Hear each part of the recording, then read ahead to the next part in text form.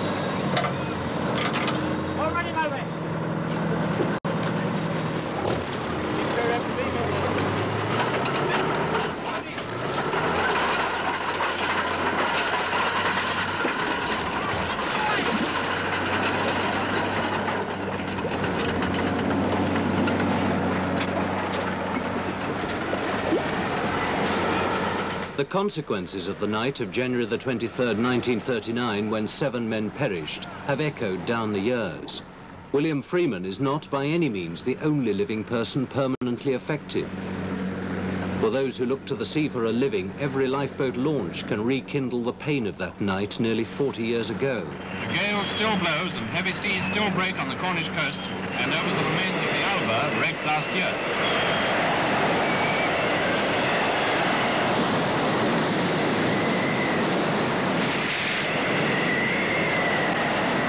Has visited this little seafaring community at the extreme end of England, and along the beach watchers keep vigil for the bodies of the gallant crew who perished in their work of rescue. William Freeman lost everything but his life, even his name. Most people call him simply Survivor. Oh, I've seen ever such a lot of change. Well, as far as the boat it affected my life was I didn't go to sea no more. I haven't been afloat since. Oh, it was terrible. I mean, I could sit down and cry now, really. It's really terrible. Of course, he knew all the crew. You see, went to school with them, and we knew them all, you know, their wives, their children. But round about January, we always get a gale of wind round about that week, sometime or other in that week, you know. And of course we listen and look and wonder if there's going to be another gale like that, you know. The cox of the St. Ives lifeboat today is Tommy Cocking. It's a familiar name. The cox of the disaster lifeboat was Tommy Cocking, his grandfather. In this community, the position of cox carries much prestige. My family have been connected with life for 110 years. I had 2 uncles drowned in 1939. Grandfather drowned in 1939. My father would have gone in 1939 if he heard the maroons, but he didn't hear the maroons. I don't want to talk too much about it, if you don't mind. No. It upset me as well, you know. It's a big thing, that is, to me.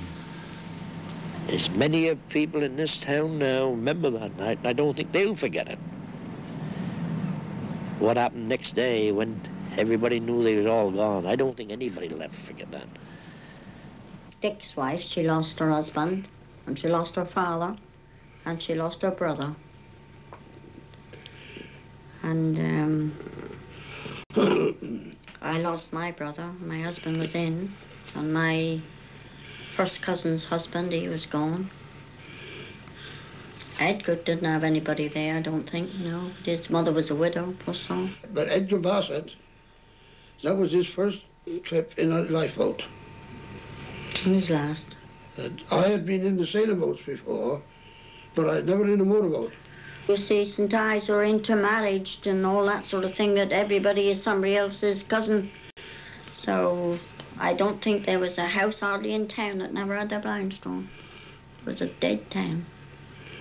Here at St. Ives, the sad sequel to the lifeboat disaster is recorded. The coffins of John Cocking and his father, the coxswain, are borne from the widowed mother's home. Matthew Barber, another victim, is buried on the same day, and the whole town mourns. The funerals of the other men who lost their lives are to follow. Tom Cocking, another son, walks with his sisters, and supported on her way to the church is another heartbroken mourner. They were brave men, these lifeboatmen, who gave their lives to save others. In a graveyard overlooking the stormy sea, they rest in peace. Cocking, Peters, Smith, the names of the lifeboat crewmen don't change much over the years. Even today, the young men of St. Ives compete eagerly for the chance of the next regular jacket. And it's not for the money, which is nominal. The cox gets a modest regular wage, but only during the winter. It's a matter of honour. The discipline can be severe. Well, I have no favourites in the lifeboat. They're all in for good books as long as they don't cross me. And if any of them cross me, look out. One crossed me Saturday. What happened? It's the wrong one to cross. Do something wrong? You don't do it wrong the second time.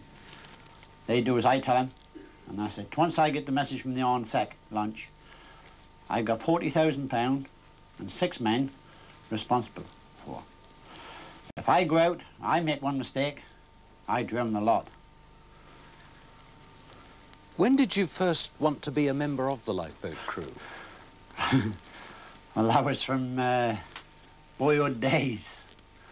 The Caroline Parsons, she was the first motor lifeboat we had. And she was christened 1933.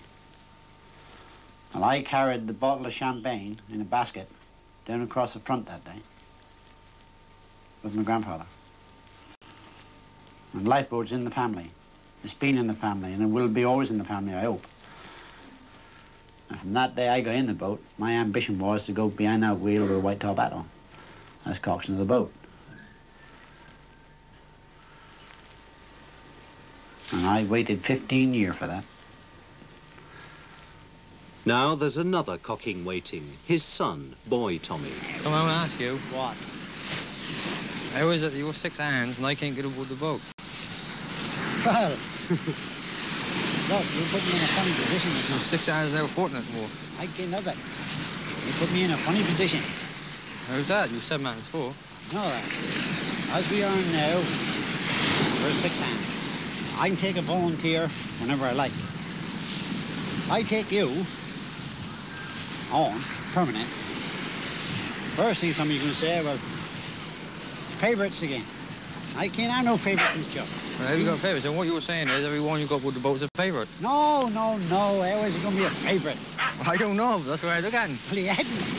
Now, look, I got you and Noah lined up for a first aid certificate, didn't I? Well, what you were saying is if I haven't got a first aid certificate, I ain't got smelling. Hey, you got a smelling. That's about all. And you got a smelling. If you pass that certificate test, I could join the crew. you could be near enough in the crew. Near enough. But like, what you're saying is I could be in the crew. Yeah. But if I haven't got the first aid certificate, I can't. Yeah, you can be in the crew as a volunteer. Well, that's what I want. Well, I'm all right. You're a volunteer. Yeah. If you're there, you go, don't you? Yeah. What more do you want? But I can't look up. If somebody said to me, are you in the crew? Than me, Willie. I can't look up and say yes, because I aren't. Well, you can't say you're in the crew, can you? You haven't no name on the board. Well, I mean, I aren't in the crew, don't I? Yeah, you can be a volunteer Yeah, crewman. I just fed up with people that are saying, are you in the I crew? can have 5 or 6 volunteer crewmen. What you're saying, this that's first a aid play. thing is, the only thing that's going to get me in that crew is a piece of paper, and I don't want that. If that's the case, I soon stop out altogether. Well, yeah, no, first aid, you know, you've got to work aboard the boat as well. Oh, I don't know nothing about boats. I haven't been aboard a boat in my life. Oh, well, all I learned you don't know bugger all about that. Obviously not, or else you would have me. All I taught you don't know nothing about. Not a damn thing Obviously not, because you just said yourself you got to work aboard a boat. It's a waste time you go aboard a boat with me anytime in that case. Well, that'll let the bugger go. Huh? Just have to leave him drop, won't I'd let him drop.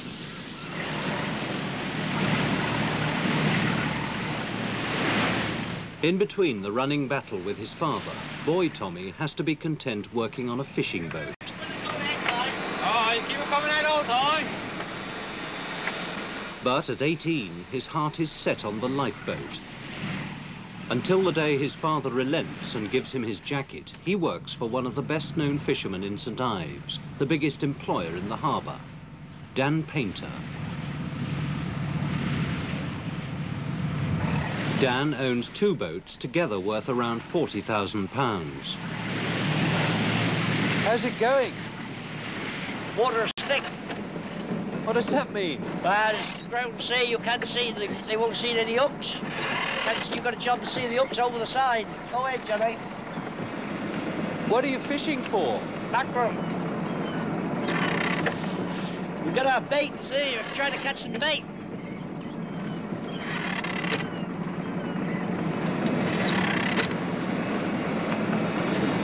How long has young Tommy been working for the Painter family? Oh, Tommy been there on and off since he left school. Skiff boys. They used to be the skiff boys. Am I right? Before he became a successful businessman, Dan's heart, too, belonged to the lifeboat. He served on it for many years and became a hero and medal winner during a legendary rescue when a party of potholers became trapped in a sea cave with the tide rising. This is the cave here. This one here. That's the one we went in. Well, we took the skiff. 4 of us went in. The present coxswain, Tommy Cochran, coxswain Dan Roach, and Jack Painter, my cousin. Inside, right inside the cave, there's a rock in the middle. But with the ground sea, we knocked the bottom out of the skiff and she just broke up. And you know, with the tide, with two entrances like that, inside a cave is turmoil. Where the 2 tides meet inside, it's turmoil in there. You couldn't hear a thing with the sea breaking. What was the worst moment? I think the worst part was the youngsters screaming and that, you know, because they didn't know what they was going through. They knew they was in there and they had to get out. And they could see the sea breaking across the entrances. So what we did then, well, I came out on the rope. Well, I didn't have a rope to come out with, but I came out and swam out. What, on your own? Yes. And why did you do that? There was no other way. So what were you trying to do? Get out. We was trying to get out from the lifeboat. Well, could you swim? No. Well, I had a life jacket on, you see. I was exhausted before I was out. And then Mike had to go in again with the line. Mike went in again with the line to tie them all fast, and we took every life jacket. We had, all right, Johnny. We had every life jacket from the lifeboat tied fast to pull in on this line. They came out like tin cans floating because they was all tied a little distance apart, you see. And they all come out on a string. We were called out about 2 years after that on the same thing again, but they got out and was the same cave. What, the same? Same cave, yeah. But they came out this time, what, through the hole in the hillside? They came out through the top. You know? Yes, I see. Yeah, we was called up again on the same job. What did you think when you seemed to be going out for a repeat? Shook. Frightened. Frightened. Well, yeah. You were frightened? Well, everybody's frightened. Everybody get frightened. I never gone out yet unless I've been frightened. Shaking at the time when them rockets go, well, I do anyway. I'm only speaking for myself. I used to shake.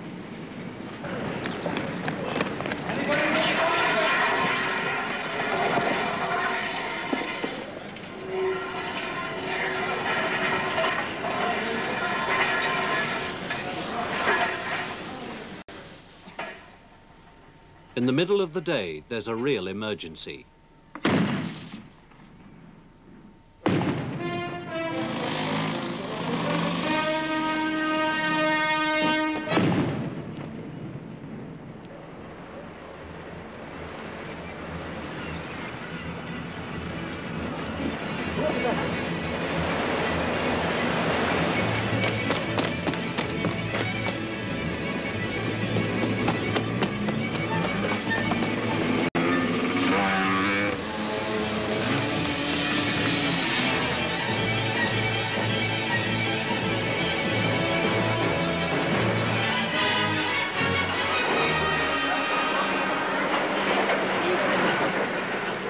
Most of the town turns out whenever the St Ives lifeboat is launched. Well to the fore are boy Tommy and his many rivals for a regular life jacket, all desperately trying to be conspicuously useful.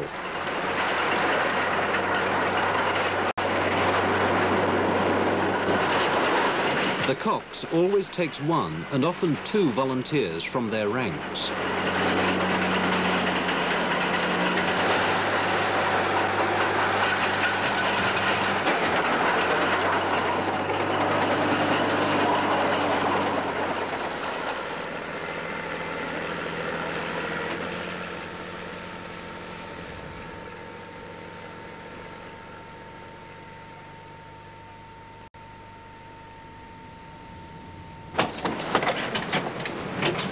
The On-Secretary's place is with the Coast Guard, coordinating.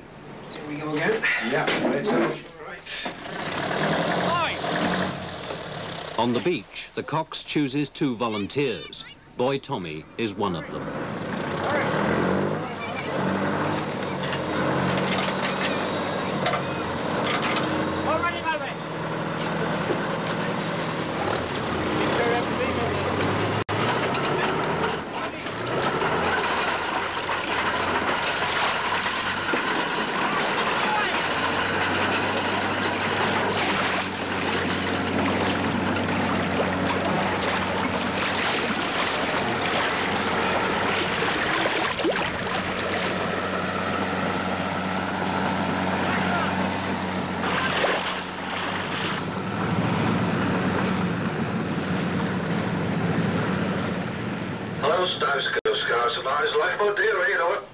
St Ives lifeboat, St Ives Coast Guard, loud and clear, over.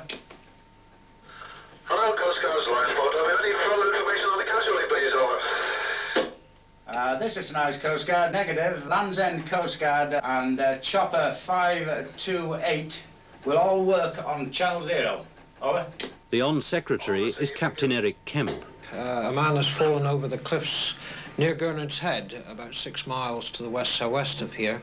A helicopter's been dispatched to try and save him. He's disappeared into the water. He may be alive, and because he's alive, or we think he might be alive, we've sent the lifeboat to back up the helicopter to see if it can help.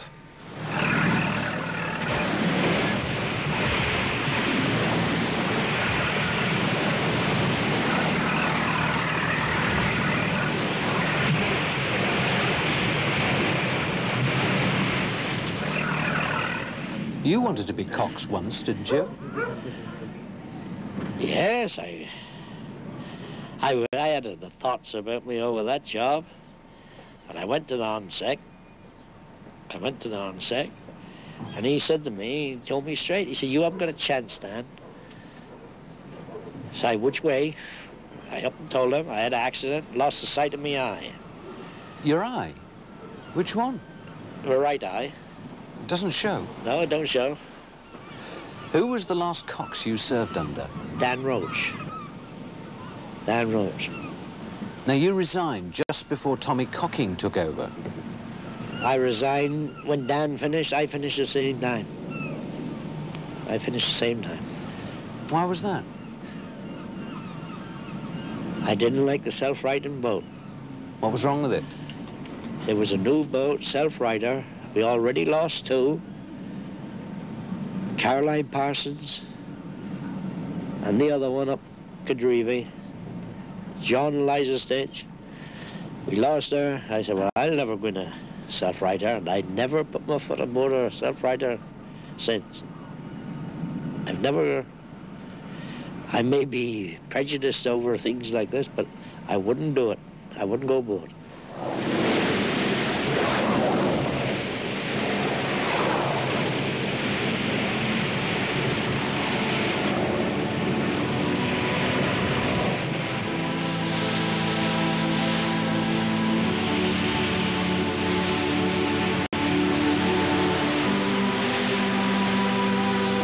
Hope for the young man who fell into the sea gradually recedes, but he is frequently spotted being thrown about in the surf.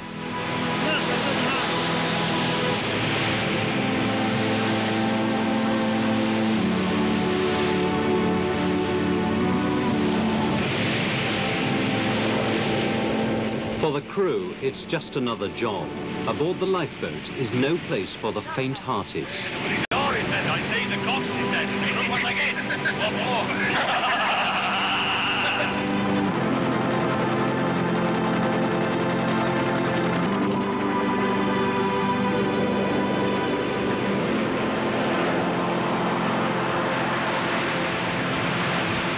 Eventually, the rescue attempt becomes a bid to recover the body. St Ives lifeboat, this is Land's End Alpha. An object has been sighted in the water approximately 100 to 150 yards ahead of you. Could you investigate, please? Over.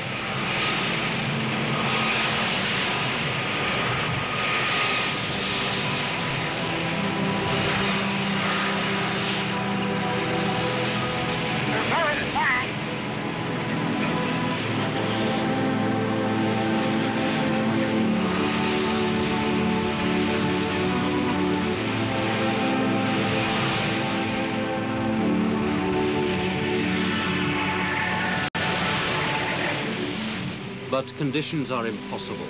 The risks for the living are too great. St Ives lifeboat, this is Land's End Alpha. Helicopters now return to station. Suggests that due to the position you will be unable to recover. Suggests that you call off search and return to station. Over.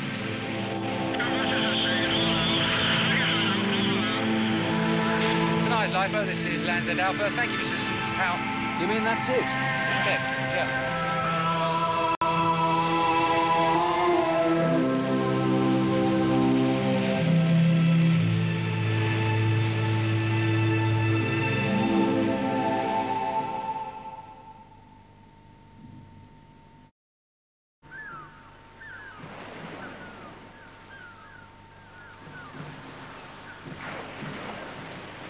The old community of St Ives respects a code of behaviour handed down through generations.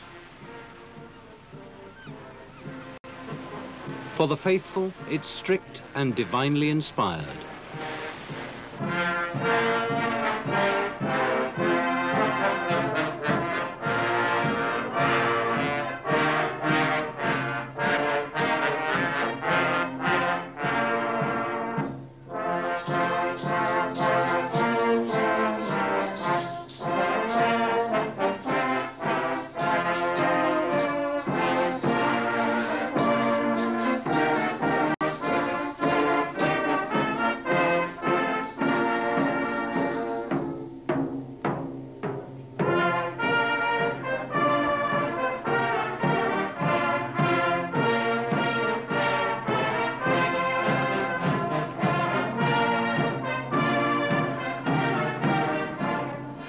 Those who go down to the sea share an unquestioning loyalty towards their fellow men.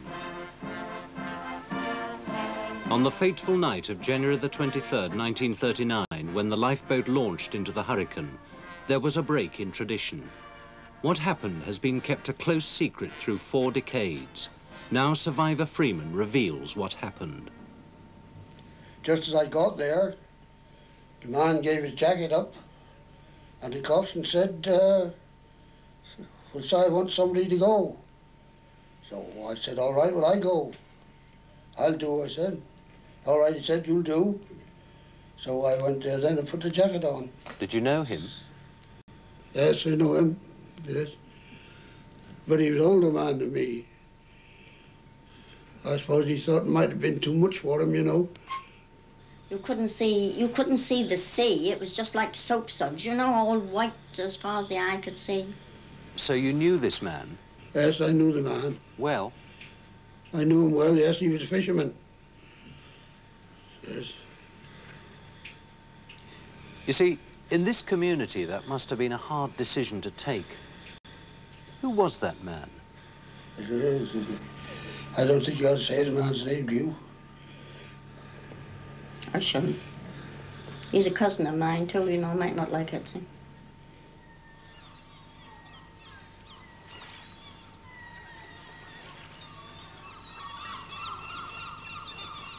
Danger is a reality which St Ives fishermen have to face regularly. The coast of North Cornwall is one of the most treacherous in the world.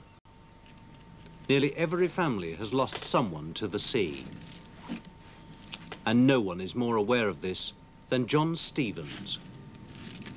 How many members of your family have been lost at sea? Oh my, you said something, mister.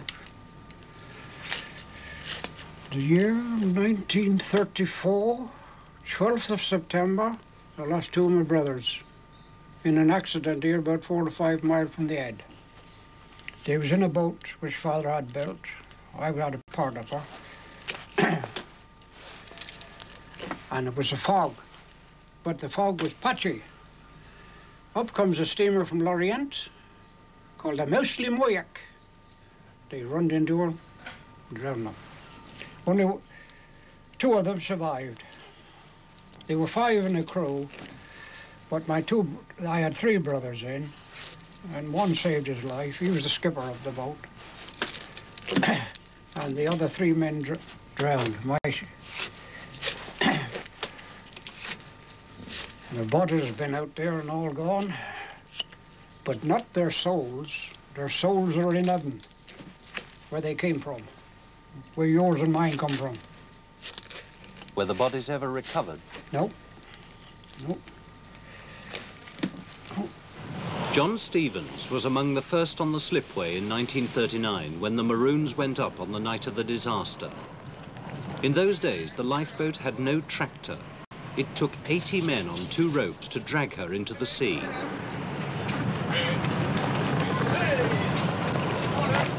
It was on the 23rd of January, 1939. So the lifeboat rocket, the Maroons went off with the lifeboat, and it was blowing a 90-mile-an-hour gale. Well, I said, this is going to be a job. She's only going to be half man today. The second coxswain, he never heard the Maroons at all. Anyway, I dressed to go in her. I wasn't one of the regular crew. She had a fixed crew at that time. Anyway, I went down, and when I found out where she was going, I thought to myself, she'll never get there, 14 miles to westward of the head. The sand from Porthmere was blowing over all the houses on the lifeboat slip. So I thought I'll give them a hand to launch. The pressure was on to get the lifeboat out to a stricken freighter with 40 hands on board, who were all to die that night. 2 men lived to tell the story, survivor Freeman and John Stevens. As the lifeboat came to the slipway, something curious happened. It was to haunt John Stevens for the rest of his days. But when I passed the light, my brother-in-law seen me. He said, John, he said, go with us, will you? I could see there's only 4 men now. I said, so then the coxswain came around, the bow of her. He said, yes, Captain. He said, go with us, will he? So I says, all right, I'll go. I was thinking that he wouldn't put her outside of the bay. And I went aboard to take this jacket. The life jacket was on the deck, so I took it. And it was like a lump of lead in my hands when they're only featherweight. So I was going to start to put it on, or go over the side to put it on.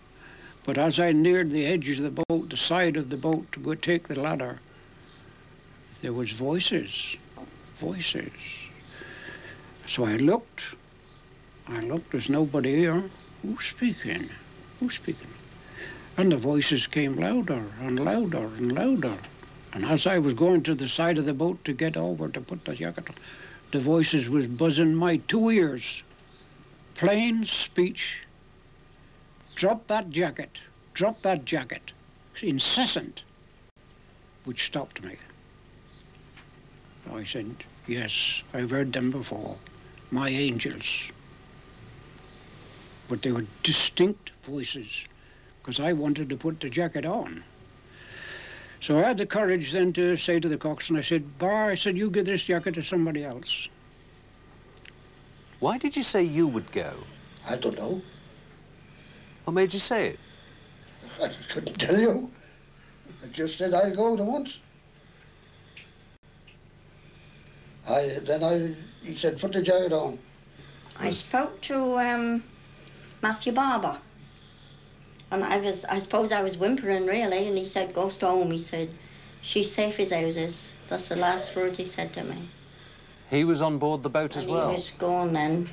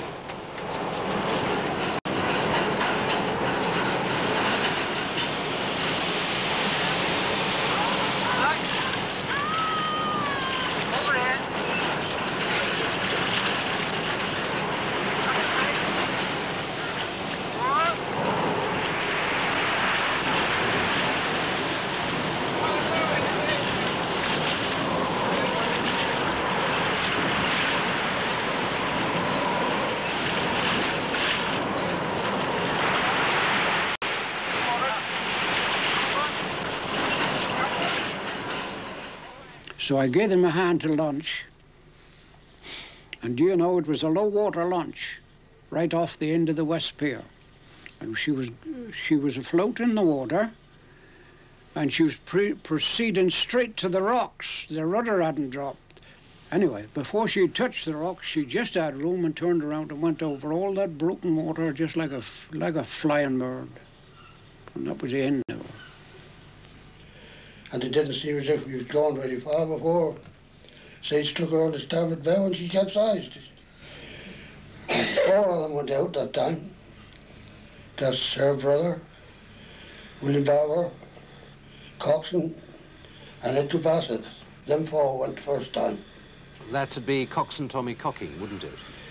And when she righted herself, and William Barber, I had my legs hanging over the side, and with some rope. Anyway, somebody give me a hand aboard. Dick said the only thing I can do is try her again. So he went, she wasn't electric starting, you know, she was handle start, you see. So he went, and while he was trying her again, I went in under the canopy. I said to them two there, I said, "Hang on to her now, boys." I said, "Take her to shore somewhere." So then while Dick was there about the engine, she capsized. That was the second time. And Dick went out of her, and the other two were still hanging on. After a while, she capsized the third time. Did you see any of them go on the first capsize? I seen the other two go. Yeah, they passed out like... Yes, I thought when they went, I said, "Well, I'm by myself now." But I didn't have time enough to think, even by myself, that before she landed.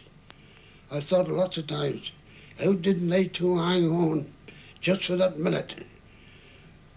See, the young one was capsized twice, and then the third time, by some means, they let go. Did you see them go? Yes. I saw the two of them go. And she was on the point of capsizing again when she landed on the rocks on her side. So all I had to do then was step out of her. And when it comes 7 o'clock, close January month, it's pitch black outside. So I could see a little bit of daylight coming in, move the curtains every now and then to have a peek to see what was going on. And I thought I'd go down the wharf again now. The children were quiet. I think Susan had gone to sleep. And as I was going down the road, I met a neighbour. She's dead now. She lived over across the way. So she said, "Oh, it's awful, Margaret, isn't it?" I said, "The weather is terrific." So she said, "I mean the lifeboat." I said, "What's the matter with the lifeboat?" I said, And she looked horrified at me, you know. I said, my husband is in that lifeboat. Well, I never saw her disappear. She just completely vanished from me. She went like the wind. And of course I started to cry then. Well, with that, I went home to my mother. She never knew anything about it. Father had been out and he hadn't come back. I blurted out to poor mother that the lifeboat had gone. So, of course, mother went screaming out as well now at the back door. I can see her now, poor old soul, because she knew John was in, you see, her eldest boy, you see. And she knew that Willie had gone too, because she was down the wharf as well when the lifeboat went and all that sort of thing. I remember my brother saying to me, take her in, Margaret, take her in, because she was down crying, oh, you want go and you shan't go, and all that sort of thing, you know. Well, then, I should think it was up 6 o'clock before Willie came home. Up 6 o'clock, Willie, you were over there all day, weren't you? And, What did you say to him? oh, what could I say? When he came in, poor fella, I hardly knew him. Well, he was in a bad way. I seen him in his house as soon as he was brought home, and his face was all black and blue. He was in a terrible state. He hasn't done, I don't think he's done any work of any note since.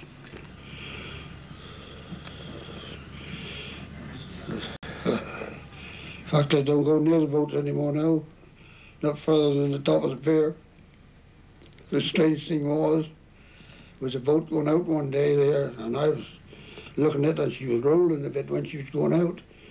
And you know, I had to turn away, I felt sick. I was on the pier, yes. Dear. How did St Ives react to the tragedy? Oh, dear, dear, dear, dear. Yes, we were... Oh, you can hardly imagine what it was like here. But the funerals, oh my. The men came here from all around, from the Tamar Bridge down. They all came to go to the funerals. All over Cornwall. Seafaring men. Because they knew.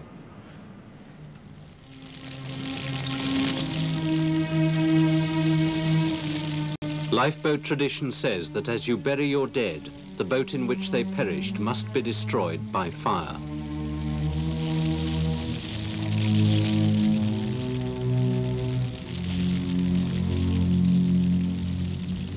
Do you ever talk to John Stevens about that night? No, never. I don't talk about it to anyone. So, well, what do you say when you meet him?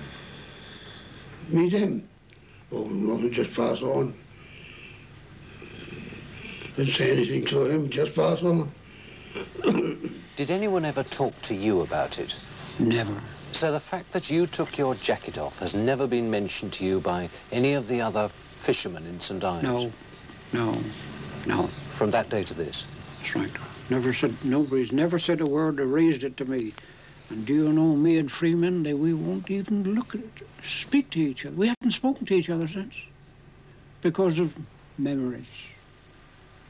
But you live close to each other? You pass each other?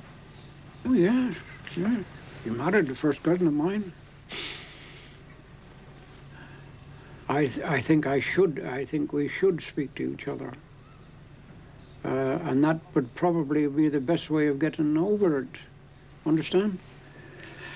But there we are, we haven't. Well, who's going to make the first move? Pardon? Someone's got to make the first move. Yeah. I've thought upon it many times. All my family, they all speak to him, of course. Not me.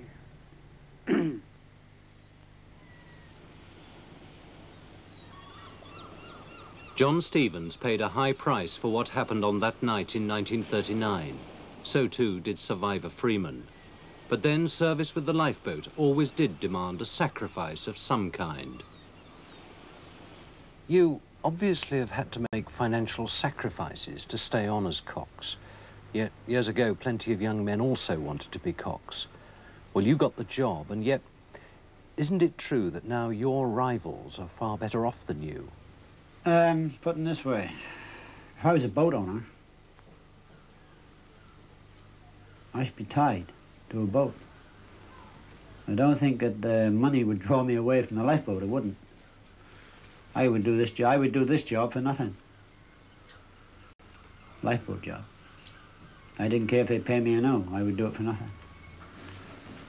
As I am now, I've got in the position where I wanted to get, as coxswain in the lifeboat.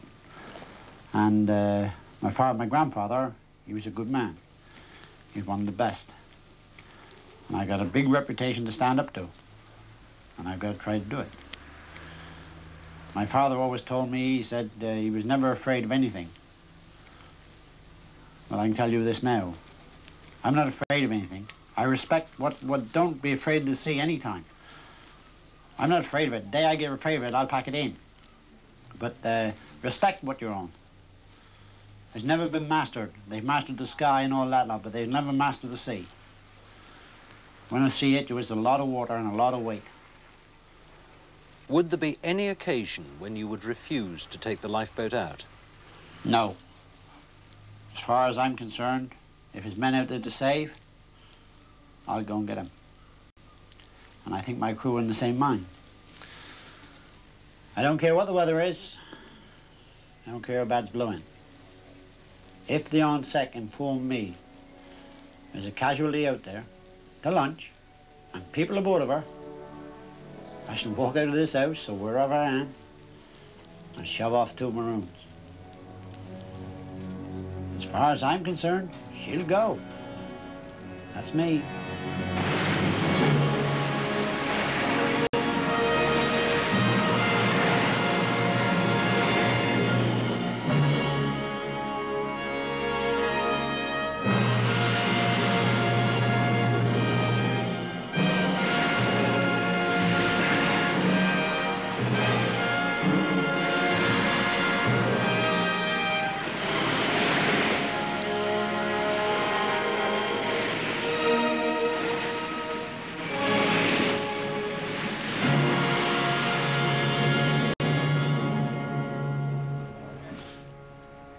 There's one remaining test of courage.